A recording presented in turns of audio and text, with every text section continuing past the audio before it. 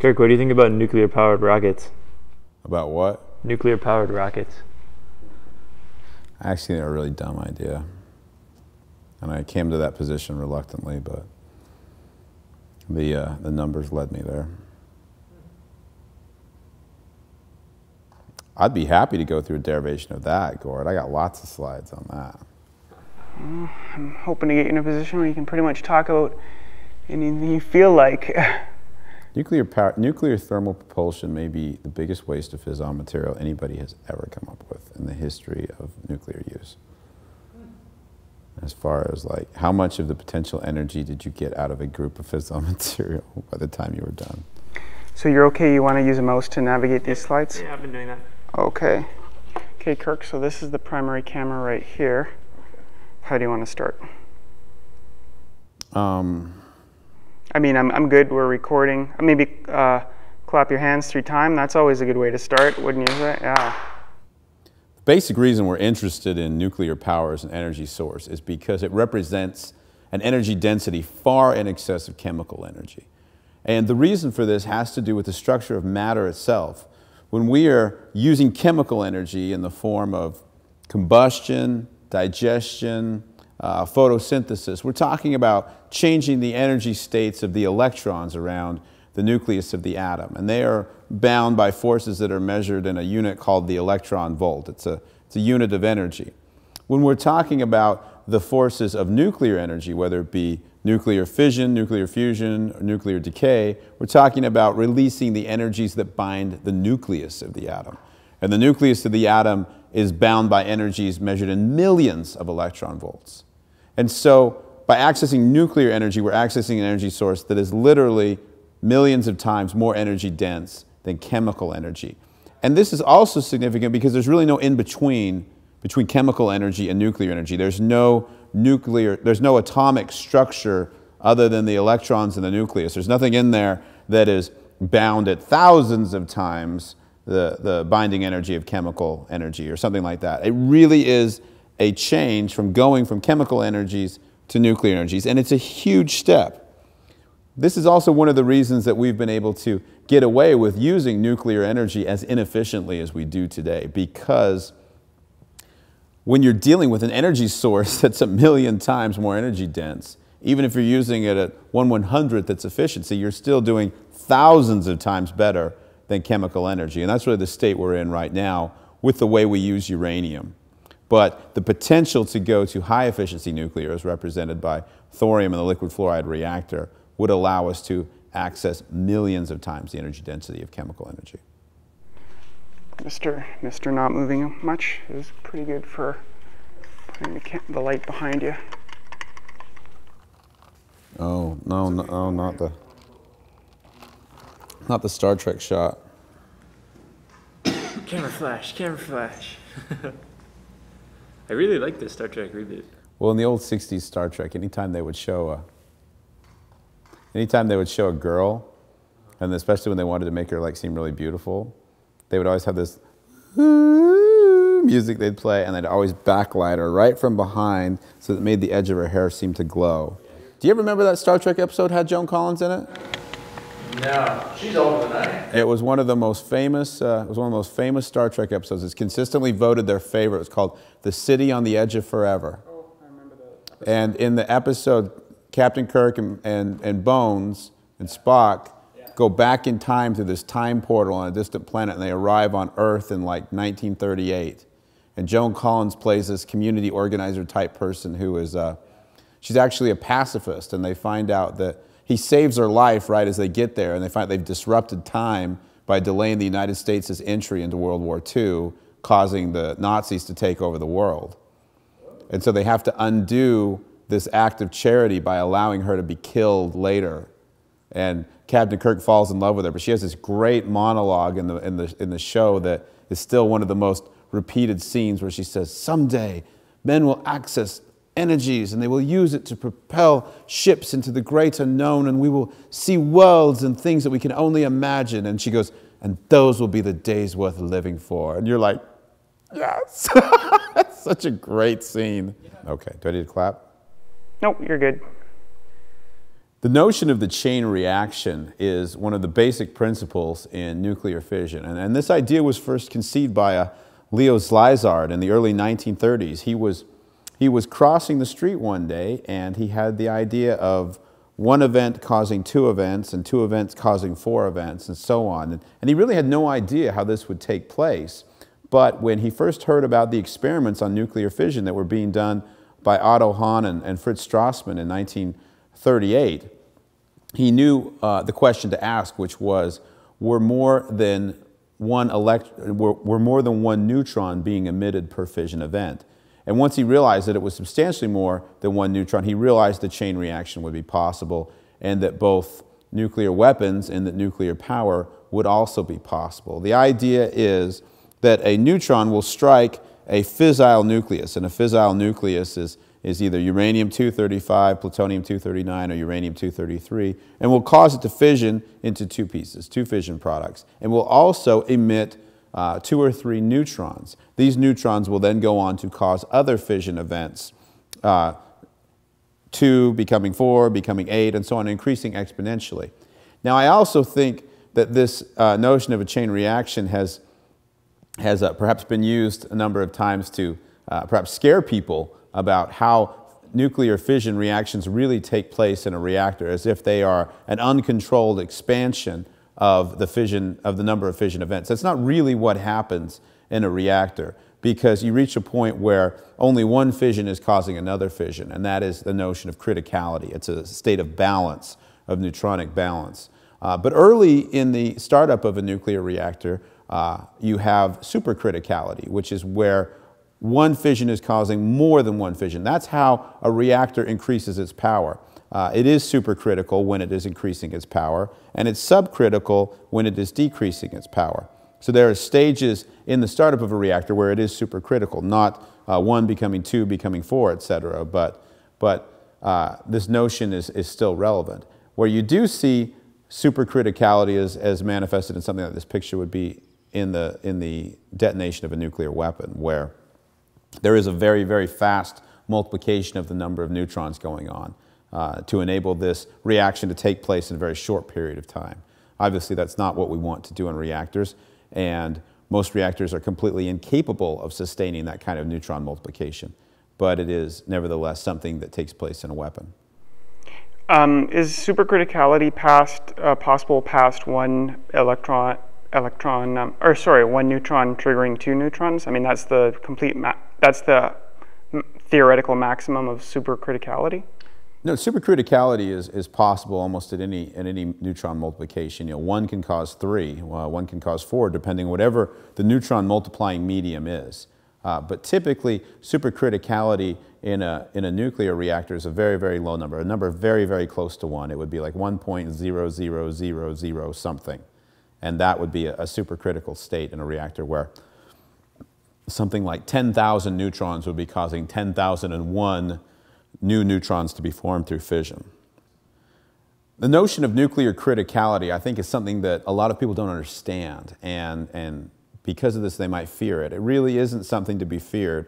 Nuclear criticality is a situation of balance, a balance between how many nuclear reactions are taking place at a given time and how many will take place in the next generation of reactions.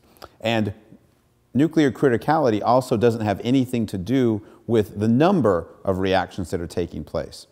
One neutron causing a fission, causing the formation of another neutron, causing another fission, is a situation of criticality. So, as my professor would often tell me in nuclear engineering school, you can be critical on one neutron, and that is a valid statement of criticality. Now, if you had one neutron causing one fission, it would be utterly indetectable. It would be so insignificant. It would be a billionth of the flap of a fly's wing. It would be just utterly no energy at all. But nevertheless, it would be a situation of criticality. In a real operating reactor that is operating at a significant power level, there are about 1 billion fission reactions going on at any given moment. And so those reactors also are operating in a state of criticality, but they're not changing power, they're maintaining power. So you're getting 1 billion fissions, and the next generation is 1 billion fissions. Now, if a generation of fissions is causing 1 billion plus 1 fissions, then that is a state of supercriticality. That's where you're increasing power, and the next generation would be a billion plus 2 fissions, and so on and so forth, where you would actually be going up in power. On the other hand, if you have a situation you're getting a billion minus 1 fissions, then you're going down in power. That's subcriticality, and your reactor is shutting down. Both subcriticality and supercriticality are normal operating states in a reactor. A reactor has to attain a degree of supercriticality to increase power, and it has to attain subcriticality to reduce power. So these are not strange situations. At criticality, it is staying flat on power. So when you want to bring a reactor up to power, you bring it to supercriticality to a certain level, you go up till you get to where you want to be, and then you level out at criticality. And one of the things I had wondered about for the longest time was it seems like this is such a precise balance.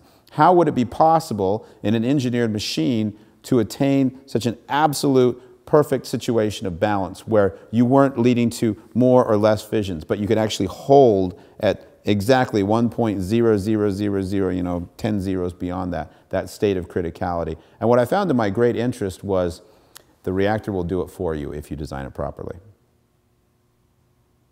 Kirk, what does that entail, designing the reactor properly? Okay, that's the next slide.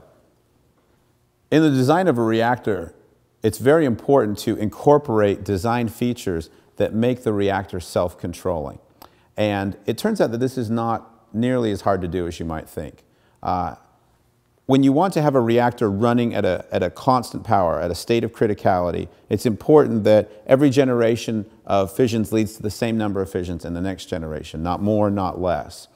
And a physical analogy we might use to this might be the idea of a mass on a spring.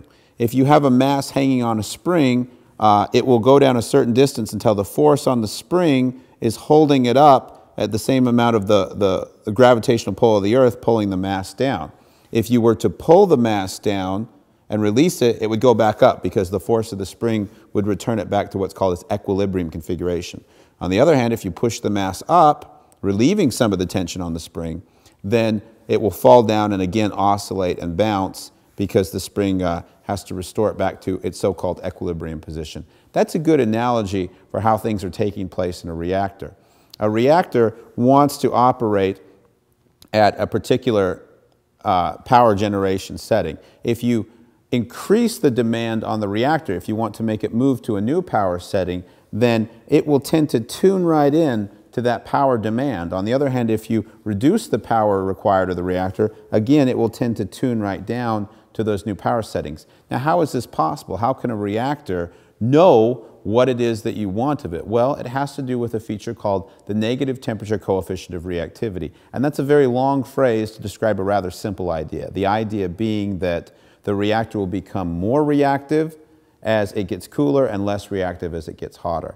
And so the manifestation of that in operation is if you were to increase the demand on power for a reactor, the coolant water would return to the reactor cooler than had been the state before. That cooler water would be able to moderate more neutrons in a given volume, and the reactor power rate would increase. On the other hand, if you reduce the power demand to the steam turbine, the cooling water would come back hotter, which would lead to a larger amount of less water per unit volume, and it's less able to moderate the neutrons, and so you have a reduction in power. And so in a water-cooled reactor, a lot of the inherent stability of the reactor has to do with the temperature of the water. The temperature of the water is the sense, or is the communication to the reactor as far as what is the demand on the reactor.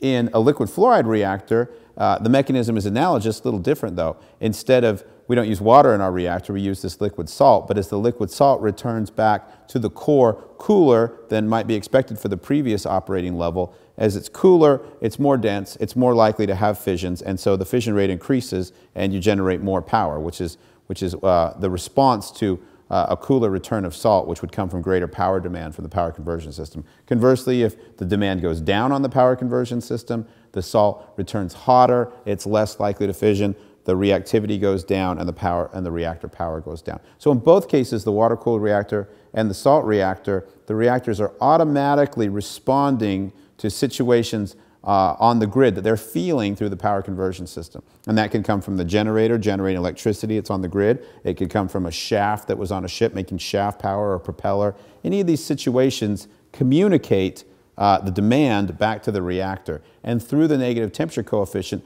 the reactor naturally goes through a period of either supercriticality or subcriticality, returning to a critical state. And this can all be done without human intervention.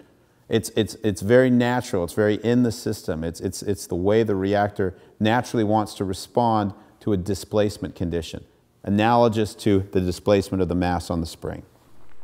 How come I always hear nuclear power is baseload energy? It sounds like you're describing something more dynamic than how I've heard nuclear power described before. Nuclear power is baseload energy, and there's a number of reasons why utilities like to operate nuclear power in a constant power state. One of them has to do with, in water-cooled reactors, boron is used as a chemical shimming agent. It's designed to change the reactivity of the coolant water. And so to load follow, they will either add or remove boron from the water. When it is removed, it's removed through some resin beds, and those resin beds then have to be disposed of as low-level waste. So there's a bit of a financial incentive to not use the water-cooled reactors as a load-following reactor, but rather to use them as a base load. But they are perfectly capable of following a dynamic load if so desired, through the expenditure of just some resin to remove boron from the water, or alternatively, the operator would inject boron in the water as needed. In the liquid fluoride reactor, those principles aren't needed because of the particular response characteristics of the reactor. It would be, the penalty towards load following would be much less. But both reactors are capable of load following. Kirk, with the I thought that with the lifter reactors, if the reactor core gets too hot, like too many fissions are happening, then the salt will expand and push that material out of the reactive zone. How does that balancing mechanism couple with the temperature changes you were discussing with being pulled out for electricity generation? Well, yeah, I mean, I guess you could say that the zone of reactive salt that's moving through the core at any given time, I mean, you've got a volume of reactive, there's a volume where salt is reacting. As the salt is hotter, there's less salt in that same volume. As the salt is cooler, there's more salt in that same volume. So in a sense, pushing out, you know, this isn't static salt, this is moving salt, but you could imagine a hotter slug of salt coming into the core is, to some sense, displacing more volume than the previous slug of cold salt. Okay. So it isn't a static process, it is dynamic, it's always moving, but the expansion and contraction of the salt is a very, very strong manifestation of the negative temperature coefficient of reactivity. Hey Kirk, do you want to set the stage here before we move on? In case we forget to do it later, just to say we're here to educate Cameron and you. You know, what's Cameron doing here, and why are we doing it with Cameron? Well, we're here to educate Cameron. No, not really. We're here to make a movie. One of the things that's been great about Gord's work with Thorium Remix 2011 is how much education takes place in that video kind of inadvertently. People are learning principles of nuclear physics and nuclear reactor theory just by watching the movie. Now, when we did it before, I don't think we were really meaning to do that. A lot of it came out of a lecture I gave in the basement of a protospace office in Calgary, and it really wasn't intended. This is an attempt, I think, to do it a little more formally, a little more better production value, shall we say. All right, cool. When a nuclear fission takes place, two fission products are formed, and they have different masses. And if you think about it, it kind of makes sense. As the neutron goes into the nucleus begins to distend, and a piece comes off. And it doesn't wait until the two pieces are exactly the same size before it separates. It can either be too small or else it won't come off, or if it's too big, or it approaches 50%, it won't come off either. So there's always about a point where it's ready to separate, and it generally comes when the smaller piece is about 30 or 40% the size of the larger piece. I'm sorry, 30 or 40% the size of the original mass. And so what this leads to is... Pardon me? Take that sentence from the top again. There's a point where the smaller fission product is about 30 or 40% the original mass of the nucleus when it separates. And the larger fission product is basically what was left over when the smaller fission product separates. And so what this leads to is it leads to a double humped distribution in the masses of the fission products. The first hump is the smaller fission product, and the second hump is the larger fission product. And this is if you plot the propensity to get the fission products by their masses. If you plot by mass, as you see in this slide, you'll see that double hump distribution. And that's why you get it. That's the physical reason why there is a double hump distribution, why there is a smaller fission product and a larger one. For the longest time I thought, well, why don't they just come off, why doesn't it basically split in two? You think about it, it's going to hit, it's going to break it in half. That's not really how it works. It hits it and it sets up a kind of coming apart where the smaller one comes apart from the larger one. And this was one of the great realizations that was made by the physicist Lise Meitner, who was a refugee from Nazi Germany, when she had received a letter from her friend Otto Hahn, where he was saying that he was seeing very, very lightweight elements from his bombardment of uranium. He was seeing barium, and he thought, well, I shouldn't be seeing barium because it's about 60% the mass of uranium. Why am I seeing that? She first conceived the idea that, okay, perhaps the nucleus is coming apart. Perhaps it's breaking into two smaller pieces. She was right, and she was the first person to make that very, very large mental leap to conceive of the idea of nuclear fission. So the separation of these two fission products, they both end up very, very radioactive. And there's a simple reason why that is. Every nucleus has a balance of protons and neutrons that gives it the stability that it has. And when you have small nuclei like carbon or oxygen, those protons and neutrons are roughly in the same number. 8 protons for oxygen, 8 neutrons. But as the nuclei get larger and larger, they have more and more neutrons. And they have more neutrons than they do protons. There's a simple reason for that too. The protons are continually trying to pull the nucleus apart because they all have the same charge. So the electromagnetic force is trying to pull them apart, but the strong nuclear force is holding them together. Now the neutrons, they don't have an electric charge, but they do have the strong nuclear force. So they're acting almost like glue. They're adding more of that strong nuclear force glue to the nucleus, but they're not adding more electromagnetic repulsion trying to pull the nucleus apart. So that is the simple reason why, as you look at heavier and heavier elements, you see that there's more and more neutrons than there are protons. For very heavy elements like thorium and uranium, there are significantly more neutrons than protons. And so when you split those elements, when you split those nuclei, the two products inherit that same ratio of neutron-proton balance. The problem is, it's the wrong number for where they will be in their atomic mass, as shown by the graph on the left. They don't need a ratio that high. They need a ratio lower for stability. And so what nature needs to do is it needs to change the neutron-proton balance for the new daughter products versus the original parent material. And this is done through a simple process called beta radiation. In these nuclei, neutrons are converting into protons. And by converting to protons, every time they do that, they're changing that ratio, that balance between the neutrons and protons, making the nuclei more proton-rich, less neutron-rich. And every time a neutron changes into a proton, it emits an electron, a high-energy electron, sometimes called a beta ray. This is the basis of beta radiation. And after 4 or 5 beta radiations, new fission product will typically have achieved stability. This happens fairly quickly in most fission products, surprisingly quickly. That's why fission products are intensely radioactive when they form, but they stabilize relatively quickly thereafter. Oh, wait, yeah, I do have a question. So you said that beta decay is the primary mechanism by which the fission products regain the right balance. Does alpha decay play into this at all? No, because fission products don't alpha decay. Okay. If you have a slide that shows the decay chart, we're gonna get to a slide in that. It'd be interesting to show that you can tell whether these were developed by an accelerator or by fission. Yeah, fission always approaches from the neutron-rich side. So there's a number of things about. We'll talk this one. We're kind of talking these discreetly, so we may have some slides in here. All right. All right. This is the periodic table with some of the sections highlighted in different colors.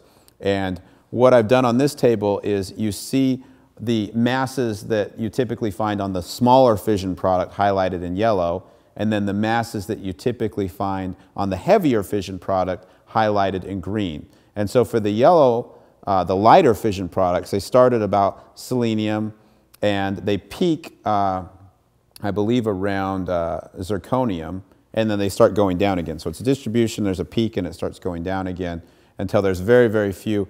The boundary between the two is not a hard boundary. It's a little bit arbitrary between indium and tin. And then you start peaking again on the other side around xenon and then falling off again. But you do pick up a number of the lanthanides, like neodymium is a very significant fission product. But by the time you've got to dysprosium, like there's very, very little dysprosium in the fission products of a nuclear reaction. And then there's this gap for a while where there are things that simply are not made by fission. The heavier lanthanides, tungsten, gold, mercury, none of those are made by fission. And then when you get to thallium, lead, and bismuth, you're getting to the tail end of what heavy actinides decay into. Now you're getting into what's called the decay products. These are not formed by fission. They're formed when you leave uranium and thorium and plutonium alone for hundreds or thousands of years. They will decay into these products. And those are shown in this chart in a pink color. And then ultimately you get to thorium, element 90, and uranium, element 92. Those are the two parent materials for all of the decay products. That's what everything that's going to form naturally by radioactive decay, that's where it comes from originally. We don't have any natural neptunium or plutonium on the Earth. That was all been made by people making it in nuclear reactors. The natural materials we have are thorium and uranium. They produce these decay products. And through fission, they produce the elements that are shown in the yellow and the green. So you get a lot of different things from fission, but you don't get everything, and that's significant. It's not as if you're dumping the whole periodic table out when you make fission. You get certain elements in a preponderance, and you get some very rarely, and you get some not at all. For instance, you can't make gold from fission. It just doesn't happen. You make very little silver, and you don't make any copper. So is not a good word to end a sentence on. The chart you see here is a slightly different depiction of the results of fission. Again, you see what looks like a two-part distribution, but this time instead of being graphed in terms of their abundance by atomic mass, which incorporates both the protons and the neutrons, they are graphed by atomic number, which is just the protons. And the significance of graphing them just by atomic number is you can see what elements they actually are. Because the atomic number, which is the number of protons in the nucleus, is what gives an element its identity. For instance, if you have a nucleus that has 40 protons in it, that element is zirconium. It's nothing else. If it has 41, it's something else. If it has 39, it's something else. So by plotting according to atomic number, we really see what's in the fission products. And in this case, looking at the graph, you can see element 40, which is zirconium, is the most common of the lighter side of the fission product distribution, and element 42, which is molybdenum, is also rather common.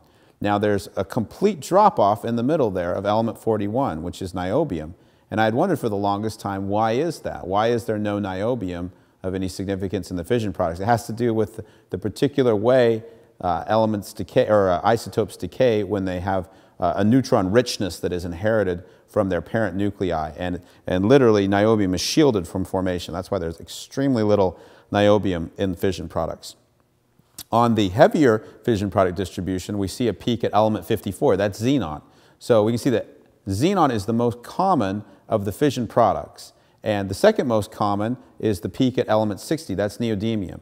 Neodymium is used in small, lightweight, rare earth magnets. So ranking the fission products in order of their prevalence, we would see that xenon is the most common, and neodymium is the second most common, then followed by zirconium and molybdenum. And that really rounds out the top four most common fission products. I've never seen this chart. I had to make this chart. And it's funny, in all these nuclear books I had, I'd never seen the fission products distributed by atomic number rather than by atomic mass. See, that's by atomic mass, that one right there. It does, it looks nice. And when you do it by mass, that's what you get. But when you do it by number, it's a little different. This second chart is the same data as presented in the previous chart, except now, instead of being graphed on the y-axis by an absolute number, it is graphed on the y-axis by a logarithmic value. And this enables you to see much smaller numbers easily. So each notch on the y-axis represents a power of 10.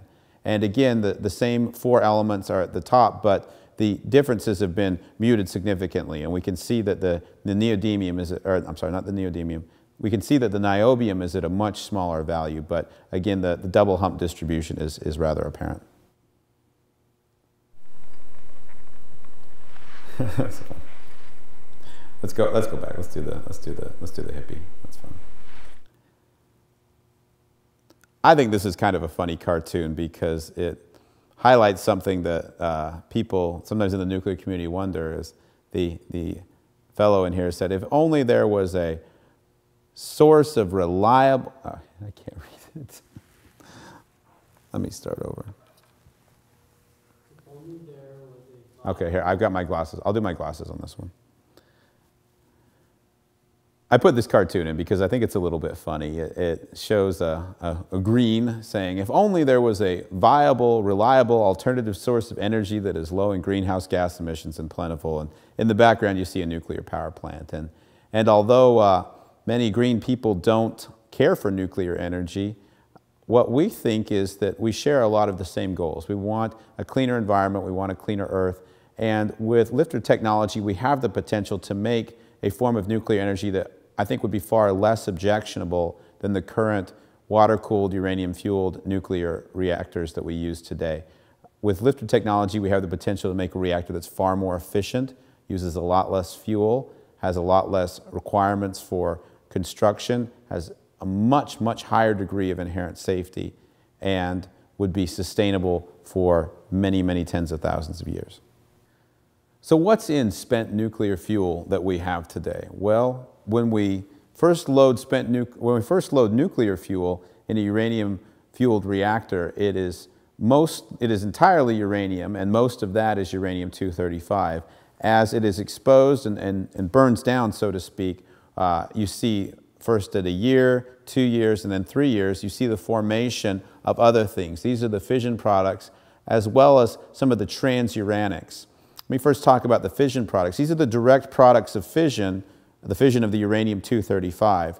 And the most common one is xenon and zirconium, molybdenum, neodymium. Those are right there near the top. You can also see the uranium-235, which is the bright green, burns down over the space of 3 years in a reactor until the point when it's less than 1% of the amount of uranium in the fuel.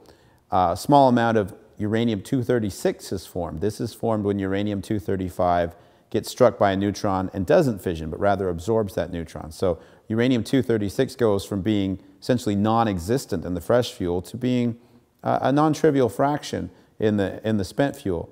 The uranium-238 also goes down because the uranium-238 will absorb neutrons and will form first plutonium-239. So you see at a year, plutonium is the predominant member of the transuranics. But as the reactor is continually exposed to more neutrons, some of that plutonium-239 burns, and some of it absorbs a neutron and becomes plutonium-240 and then americium-241 and some of the higher actinides. This is the material that really drives a lot of the concern about the disposition of spent nuclear fuel. It's not so much about the fission products. They're very radioactive, the fission products are, but they're also decaying very quickly. So they stabilize in a relatively short period of time.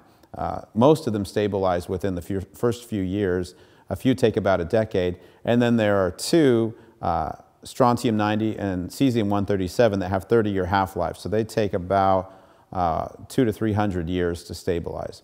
There are a few other fission products that have very long half-lives, but they don't have a high level of radioactivity precisely because they have such long half-lives and aren't a real big concern for long-term spent fuel disposition.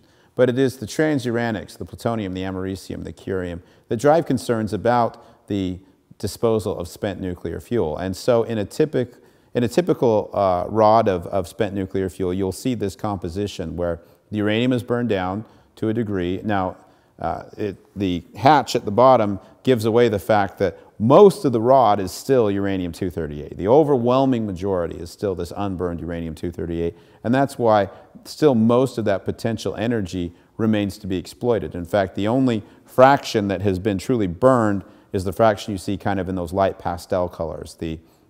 Those are the fission products. But the remainder of the material still represents unrealized energy. Unfortunately, we can't realize all of that energy in uranium except in a fast reactor. It can't be exploited in a thermal reactor. And so this is really what's going on with our spent nuclear fuel now. We're ending up with three main parts to it. The uranium that was there originally, the fission products, and then these transuranics. And in a reprocessing scenario, these could potentially be separated, and new uranium could be formed from old uranium, and transuranics could be consumed or used to generate electricity, and the fission products could be partitioned and sold for useful materials. Could you say that last couple sentences, because it didn't sound like you had a lot of energy as you ended it? Because you don't have a lot of energy because you want to go for rosies, don't you? No, I'm just trying to think. My mind was getting mushy. Let's go to the next slide. It's a little wordy. Do we want to talk through the individual fission products? I've got about 20 slides about the individual fission products. How long would that take? Long time, probably. I mean, we could just do a minute on each one. Sure. Okay, then you could pick the one you wanted to talk about, and you'd have a little more about it. Let's skip this one. Zirconium is one of the most common fission products, and it consists of 5 natural isotopes. There are also 2 naturally radioactive isotopes in zirconium. Zirconium-93 is one of the fission products that has a long half-life, and right now zirconium is rather inexpensive. It's used for the cladding of nuclear reactors, so there's a lot of zirconium in there in addition to the fission product zirconium. But it is unlikely that zirconium would be a fission product that we would be interested in recovering. Molybdenum is another common fission product, and it is used in a variety of industrial processes. There are 7 natural isotopes of molybdenum, and it not only fissions, but it stabilizes quickly, and so you reach a point where the molybdenum you have is not radioactive.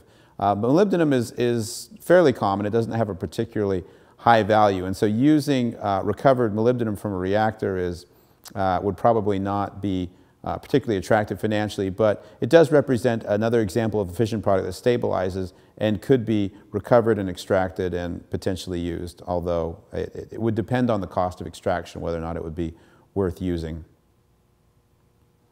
Ruthenium is a very valuable rare earth, I'm sorry, let me start over.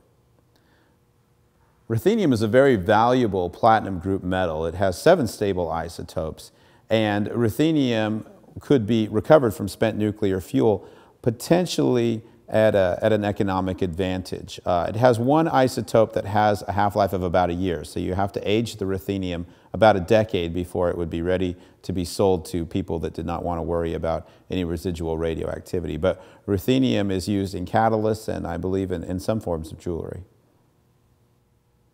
Rhodium is another platinum group metal that is formed in fission. It's less common than ruthenium, but substantially more valuable. Its longest half-life isotope is about 200 days, and so it would take an amount of time, 6 or 7 years, to age rhodium appropriately before it would be ready to be used without worrying about radioactive contamination. But rhodium is used again in jewelry and also in catalytic materials where they're trying to promote a chemical reaction. It represents one of the most valuable fission products that could potentially be extracted, although the requirement to age it might reduce its value, and it would also depend on the cost of extraction.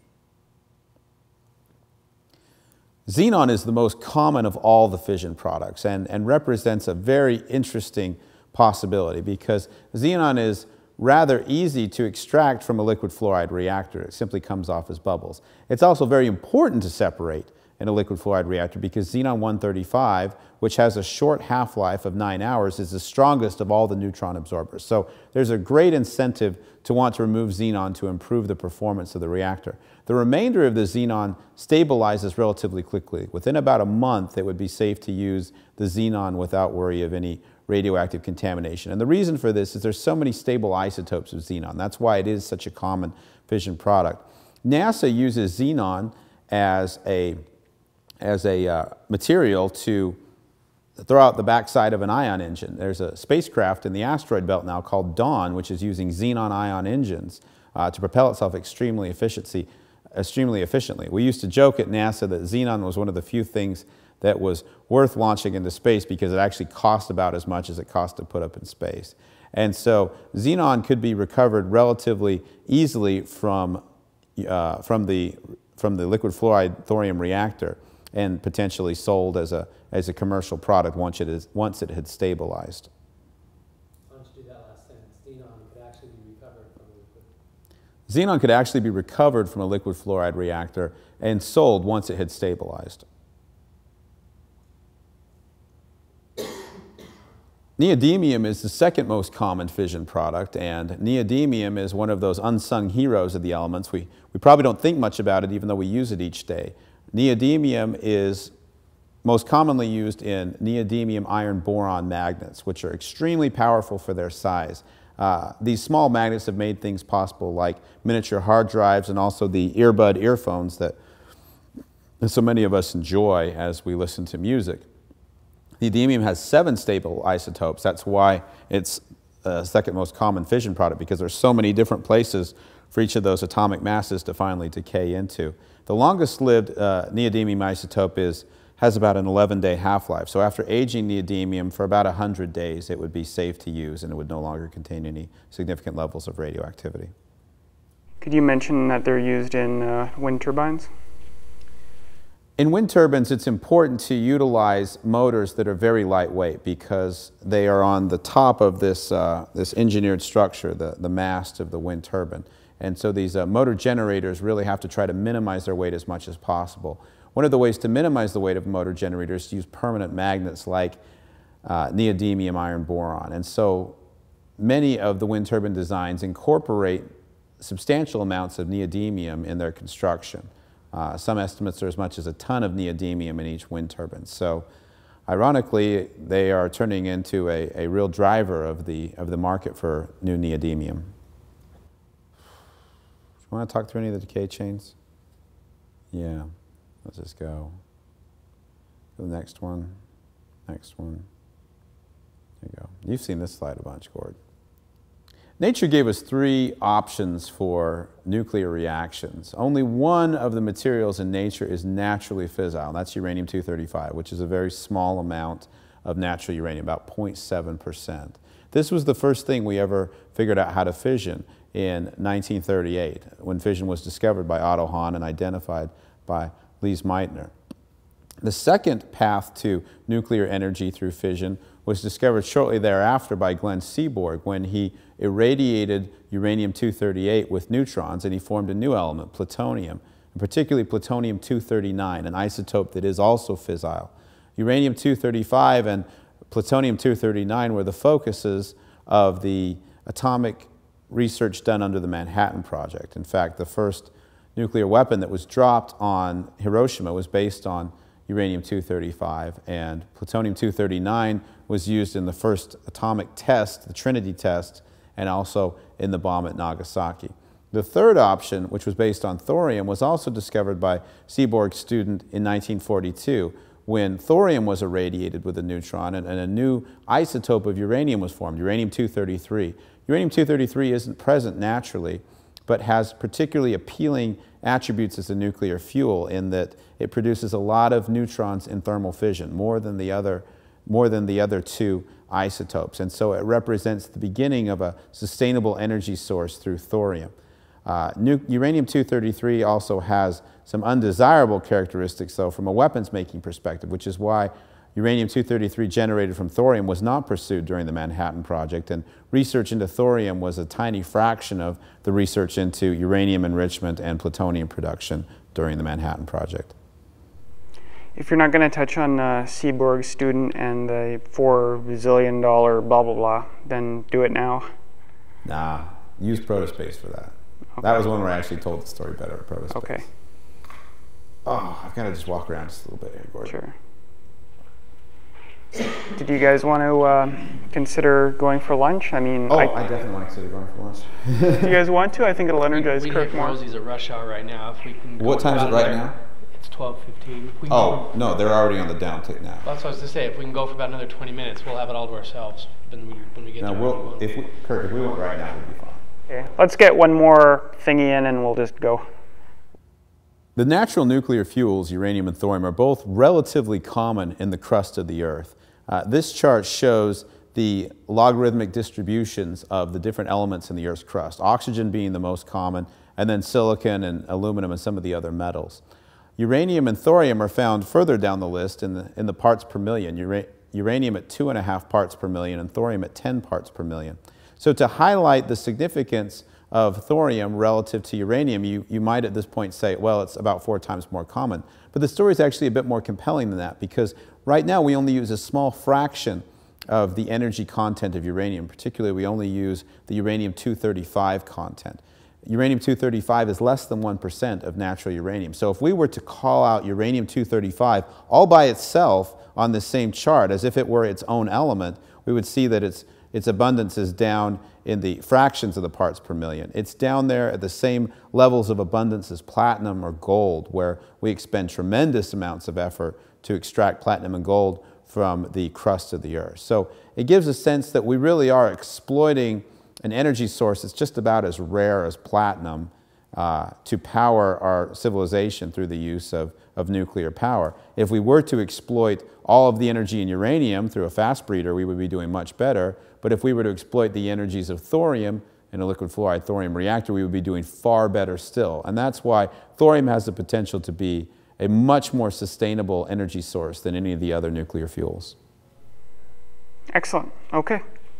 We might want to throw the slides in about the cubic meter of dirt and so forth. We can do that later, but that might be a good... We put that together to be a more visual way to understand that than looking at a chart like that. Sure. Okay, can someone clap there? Actually, Kirk, you be the 3-hand clapper. Okay. Shutting them all down.